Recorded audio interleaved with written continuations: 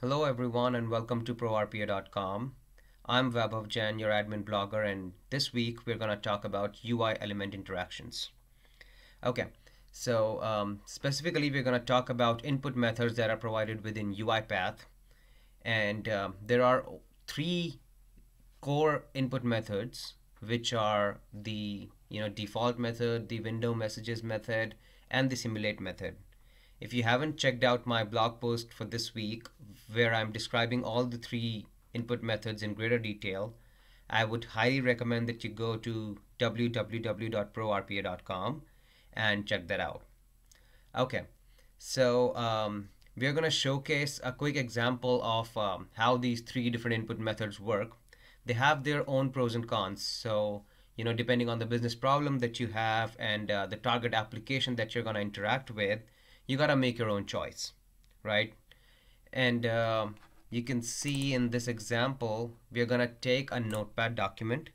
We're going to type something into it. Let's say hello robo, right? We're going to minimize that document.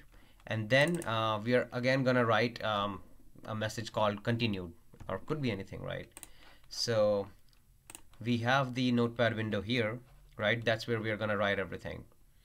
Okay, so let me show you right now. If you go and check out the properties of each of these activities, neither the send window messages nor the simulate one is checked. So that means automatically it is set to default, which means it's going to be a foreground process. That is pretty much the intention for me to use a minimize activity here, because I want to show you that the process is either going to be a foreground process or a background process, right? Whether the actual pointer is going to move or whether it's just going to be like some sort of interaction between the workflow and the application, and everything is going to work at the back end, which seems like intriguing, but of course it's going to be much better, optimal, efficient, and so on. Okay, so the default method is the foreground method. Let's check this out. I'm gonna run this here, and you see hello robo is written. It minimized, it again activated the application and wrote down the second message. So it means the application needs to be active to perform any operations on it, right? That's the default method. Let's go and check out the send window messages, which means in here we'll be actually sending some messages to the target application, and it is going to interpret those messages and perform the operations based on those messages, right? This is going to be a background process, right? It doesn't utilize those the keyboard and the mouse drivers that are installed in your operating system. It's going to directly interact with the application, which is an efficient process, faster, and the downside is that there's a possibility that the message that you're sending might not be interpreted correctly by the target application. It might behave a little differently, right? So that's the chance, but depends that which sort of application you're interacting with, how compatible it is with the tool, the UiPath that you're using here, the RPA tool, and so on, right? So let's check out if send window messages work or not. Okay, I'm gonna take this out. I'll show you one more thing, right? We have already discussed about empty field, but for now let's go and continue with this operation, right? Let's run with window messages. So hello robo is written and minimize didn't work, right? It says that it cannot minimize the application because there is some sort of exception, right? So send window messages has been some sort of problem. What we can do is we can try and attach the selector if in case the selector was an issue, which I don't think it is, but let's check it out and see, right? We still have the send window messages option open, where we are sending the message to the external application to say that please minimize yourself, and somehow it's not able to interpret is what it's saying, so it's not working. Okay, so this means that in a notepad document or external in terms of the external application interaction, the click in the click activity is not completely successful with this notepad document. All right, fair enough. What we're gonna do is we're gonna try out the third one.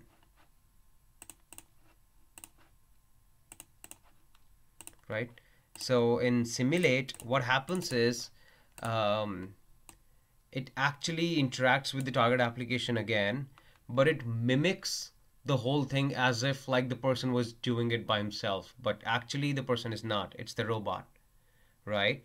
So your drivers, your OS operating system resources are all free. They're not utilized. But the target application would feel as if the OS in itself is actually working on it. So this is the fastest method, the fastest input method that is provided within UiPath. And let's see if it works with Notepad or not, right? I'm gonna run this. It says hello robo, minimized and closed. So did you see my mouse pointer is still over here, right? It didn't even move, and the application didn't need to be active. It just went in. I just opened and it only shows me the second activity, which brings me to another major point about simulate input activities or methods. And that is that whenever you use a type into activity using a simulate method, the previous data gets wiped out, which means there's no need for this empty field when you're selecting the simulate type. It will automatically be implemented. If you remember, we used it in our previous tutorials, the empty field to wipe out any existing data that we have on that field, and it will be replaced by the current data that we are providing in the activity, right? So what can we do, right? Say in case we want that data to be here, right? There's a big chance that I want hello robo and continued both. So what we have like a workaround for it, that we use a get text activity, right? So get text activity, what it's gonna do is it could have been anything, right? So we're gonna just do like this. We're gonna see the selectors, notepad, untitled, and edit. Okay, so this seems like so we need to always check the selector to see if there's some sort of dependency whenever we'll be working or re-executing the program again. And you can make an educated guess. You gotta play around with the selectors, and sometimes you need to take out a few attributes within those selectors to see. It's gonna be an untitled notepad because that's what I'm working on right now. It's gonna be a notepad document. The actual process in the task manager is gonna be notepad.exe, and it's the editable field that we're gonna work on. That's the element that I chose. So it on and all looks good, right? And in my editable text here, okay, sorry. First, in the get text itself, I'm gonna create an output because once I get the data, I have to store it in a variable. So I'm gonna put it as get text output, something like that. And I create a new variable, saved it. Now, what I'm gonna do is I'm gonna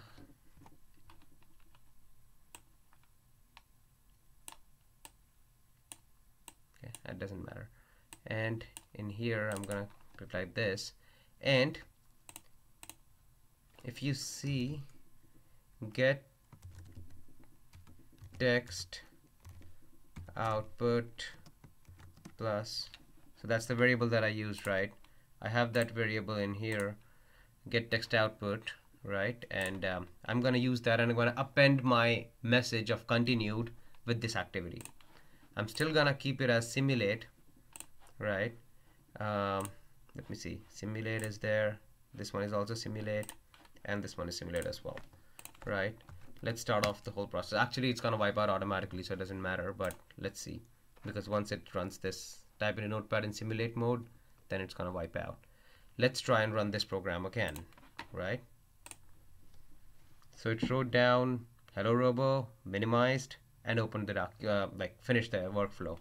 Let's check out how it looks. Hello robo continued. Everything is written. That means it got the data from hello robo and appended it with our message, Right. So, I hope that gives a pretty good overview that, that which all input methods actually support the background processing, which all supports only foreground processing. And the empty field parameter needs to be checked or unchecked in the first two input methods, which is the default one and the send window messages one. But you know, uh, for the simulate one, you have it automatically activated. So to deactivate, you have to use the get text or some sort of other activity to pull the data, or you have to be cautious of the fact that the data would be wiped out. Okay. All right. This pretty much concludes this week's tutorial. Next week we're gonna talk about the same UI element interactions, but from the output perspective, the output methods that are provided within UiPath.